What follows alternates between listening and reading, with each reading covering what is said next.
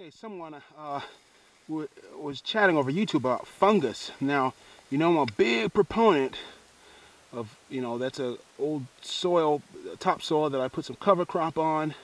That's going to be growing over the winter, and I'll always keep me a good stash of leaf mold or rotting leaves, and I take those and use them in my garden in various means. And someone asked me about using, about fungus. Now, like I say, I'm not a scientist, I'm not a biologist, I'm not a horticulturist, I'm not an ecologist. Although if I did go into the sciences, I think ecology would be the thing.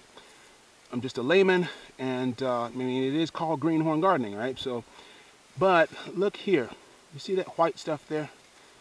That's fungus, folks, and that is good stuff.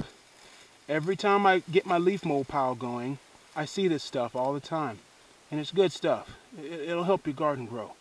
It's just plain good stuff. You want that stuff. Okay, and you've got some more here. It's just everywhere. It's just everywhere. I don't breathe it, but it's good stuff. And so there you go. Fungus. It works. Check you later.